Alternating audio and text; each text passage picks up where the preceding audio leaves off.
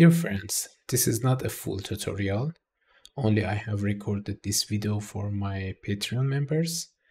I need some more time to create the full tutorial because there are many different details. And this workflow now is available on my Patreon. So if you like, you can join my Patreon and download the workflow and also enjoy the video. But be sure in the next days, I will try to record a full video and I will go through all the details. Hello friends, in this video I want to show you how to use my last workflow for creating seamless textures.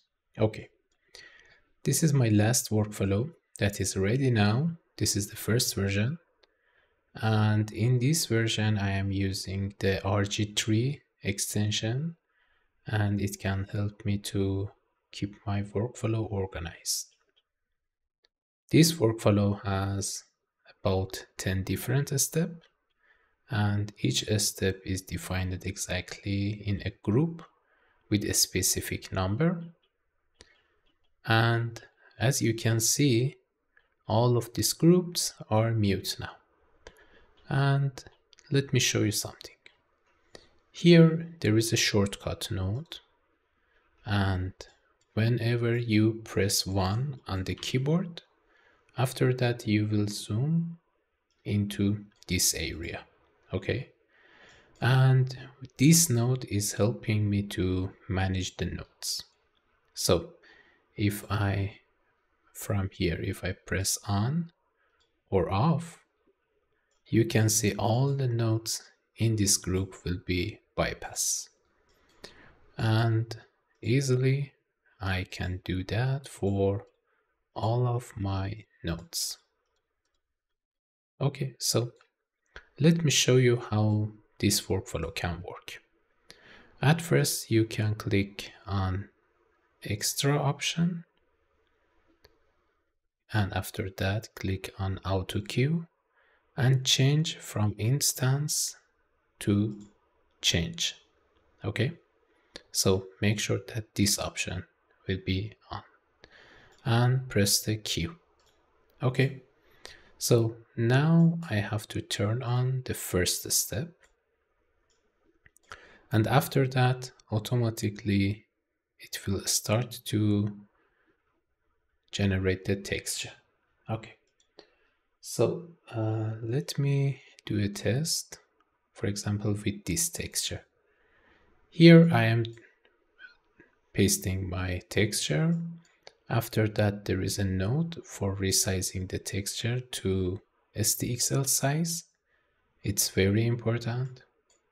And here you can see tile of the texture. And for example, easily you can see that the left, right, bottom, and top of this texture is not working well. In the first pass, I have 3 different groups. The first one is for making high pass filter.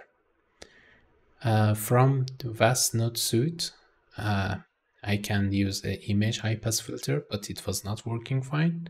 So I decided to mix that and do some adjustment. And finally, I can get a high pass filter from that node. For example, something like this. And in this area, by getting help from this node, get color tool, I am trying to get the average color of the texture. So these 2 parts are very important. And for each part I am using many different nodes and extensions from all the databases. Okay, finally I am blending the high pass result and the color tone with this node, again from ComfyUI layer style, and be sure that you will not change this because the blending mode always should be in linear light. So finally, you can see a texture with better equalized shadow and lighting in the left and on the right. So for example, you can compare the result.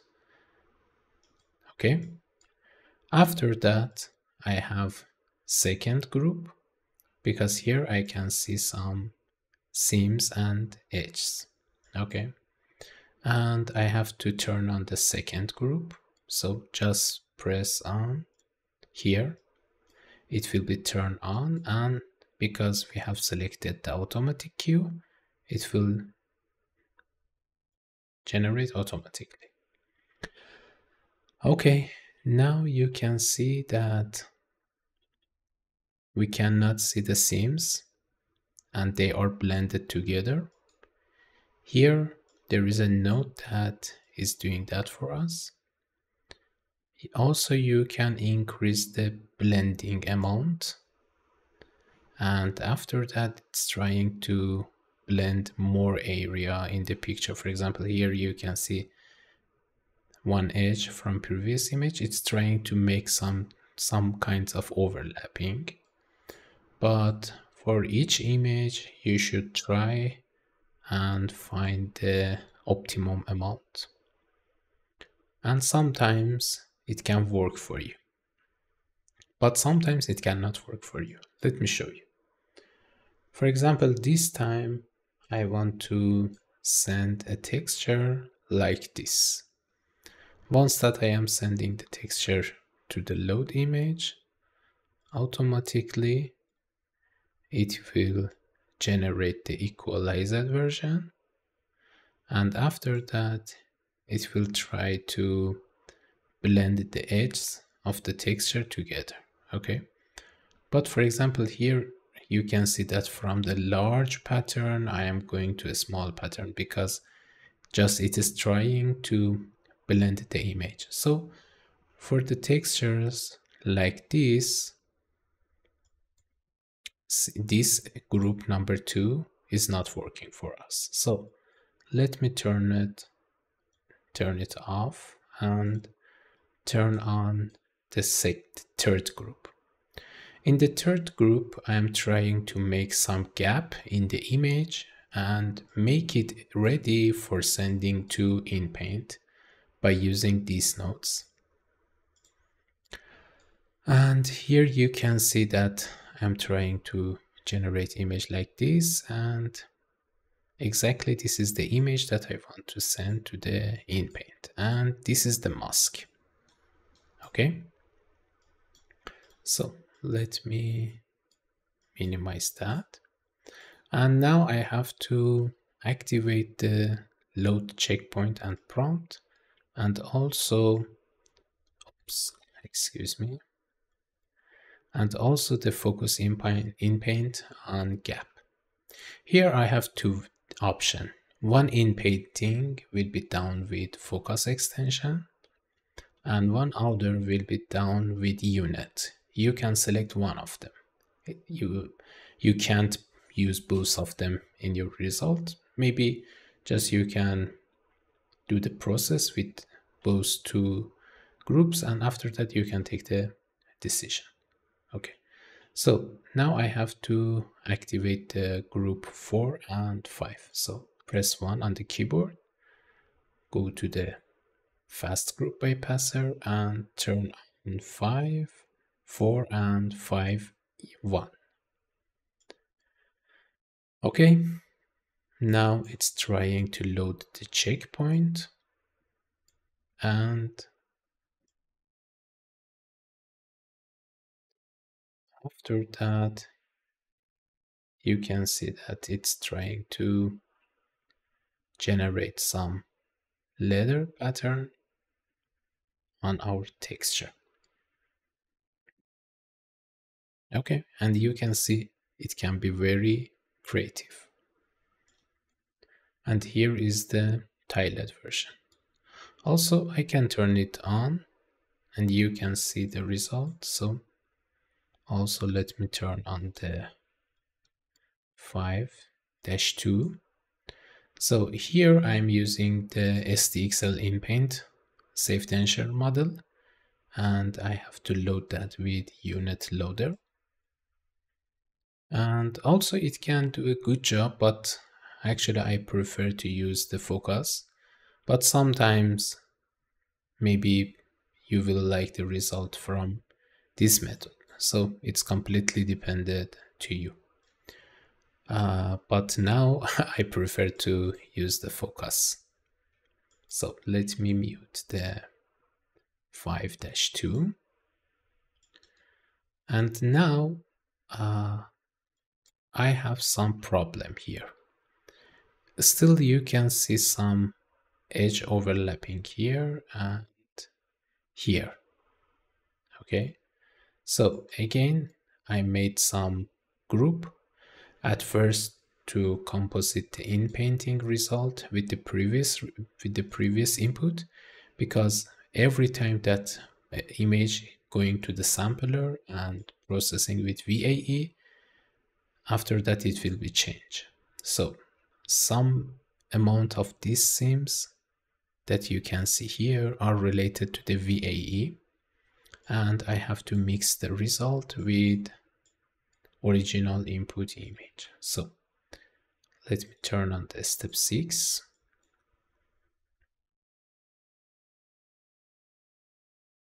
Okay. So step 6 is turned on, and after that you can see that now there is not any seams in the center of the image, but we can see 2 seams on here and here, and after that also it's repeating on the other tiles. So the next step is designed for preparing the mask and make some shifting. And after that I have another processor case sampler for fixing these 2 small errors. So now I have to turn on number 7 and number 8. Number 7 and number 8. So automatically the image will pass to this part, and I have to, just let me show you what I did here. I'm trying to use a image shift for shifting the image and finding the gap position, and also by creating 2 circles and duplicating on X and Y on a specific size, I can get these 2 circles exactly on the same position. And every time that you will change your image, depending to the size of the image, it will be calculated. So now here we can see the final image without any gap. Let me open the preview. So the gap that was here and that was here is completely removed, and we are ready to turn on the final composition. So let me turn on the final composition. And also if I click on this arrow, I will go to the final composition area. Okay, we have that. And if you look to the texture closely, now there is not any seams on the edges. And now this is perfect. So, and the last step is for making the PBR textures. So let me turn on the step 10. And here you can see the normal displacement or height map, and also cavity. And here you can check the normal map that is working perfect, and also the height map that really is seamless. So I tried to do that for you with some explain. But actually, if you turn on all these steps and just click and release some picture on this area, after that automatically it will do all the necessary things for you. For example, now we have this onion image, and here you can see that it's trying to fill the gap with some other type of onion. And here it's trying to do some calculation for creating the mask and make some gap and prepare the image for in painting.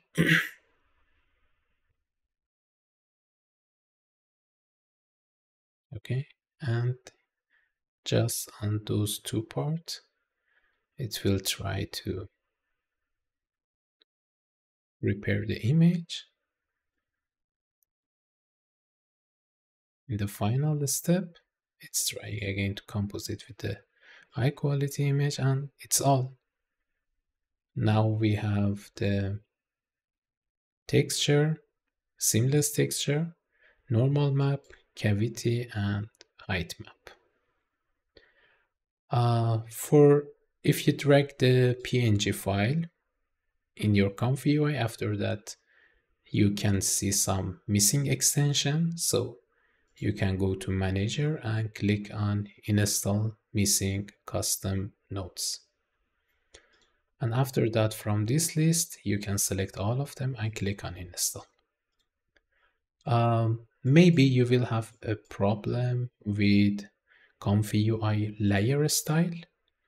And if you had any problem, you can go to this GitHub page and exactly try to run these commands on your computer. And after that, you can also install the ComfyUI layer style on your computer as well.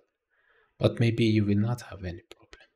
Okay, I will try to make some more explain and details on all these parts for you, but it will take some time for me. So until the next video, be happy. See you.